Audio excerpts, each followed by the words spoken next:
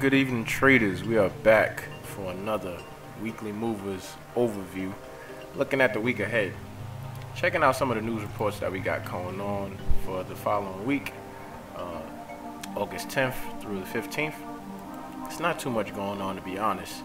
A lot of the major action is going to be coming in on Wednesday. As you can see here, we got what's this? Got the unemployment rate coming out on a pound, which should move the market. We got a lot of news coming out at the same time, 4:30 a.m. on Wednesday. So we should see a spike in the market on that time. I'm gonna be looking at the euro pound to the short side. I'm definitely expecting some strength on the pound. We've been seeing a pullback on it, but I'm expecting for it to pick up eventually within the next couple weeks or so. With some positive news, but we're gonna see. You gotta just sit tight and see exactly what come out of these reports. Moving on until later on Wednesday, we got retail sales coming out on the dollar, which surely should move the market. This is actually one of the better reports that I'm looking at this week moving forward.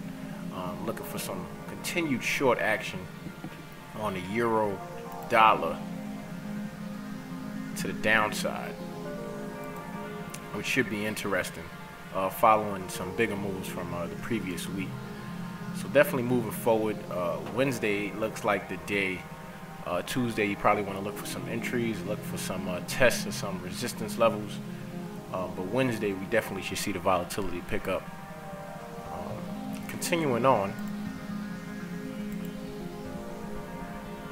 Also, later on Wednesday, we got some retail sales numbers coming out on New Zealand. As you know, the New Zealand recently increased interest rates not too long ago, so the overall sentiment on the New Zealand dollar is strong.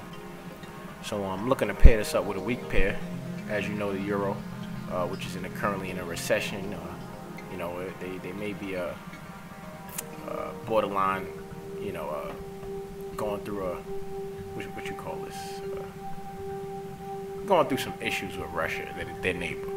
So it's not really a good look on the euro. So on Wednesday, definitely want to look for some short positions on the euro New Zealand around 6:45 p.m. Moving on as we continue later in the week, Thursday, it's a pretty light day, not too much going on.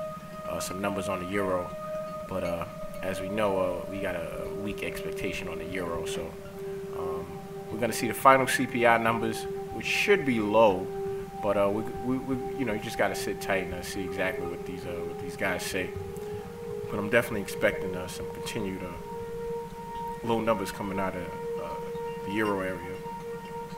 Moving on to Friday, we got GDP coming out on a pound, which I'm expecting to be strong.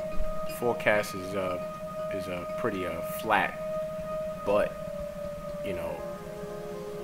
we've been seeing some great numbers coming out of the pound, so definitely expecting to see some movement. So as I mentioned, Wednesday is really the day. The market should really start to pick up and push.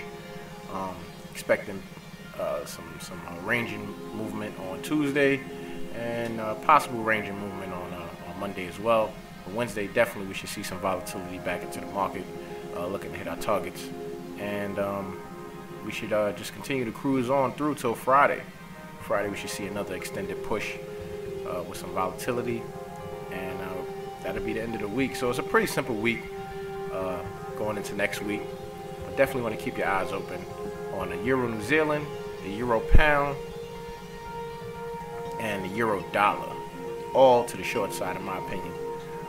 Will be great trades as they test some of the prior resistance levels. I made a change in my trades as well that I'd like to share with you guys. I've been noticing I only want to look at the 4-hour charts moving forward.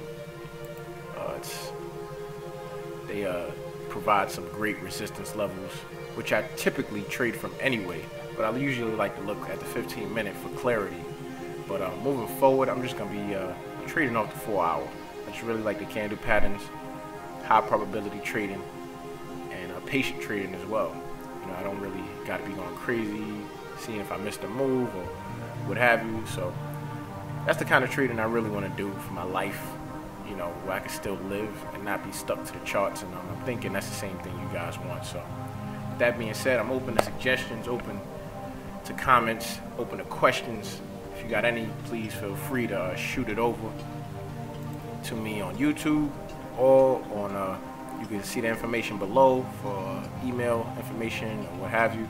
Check us out on Facebook as well, and be sure to comment, like, and subscribe if you found this information useful. Would like to wish everyone a happy trading week as we go into the second week of August, and just continue to grow exponentially. Until next time, happy trading.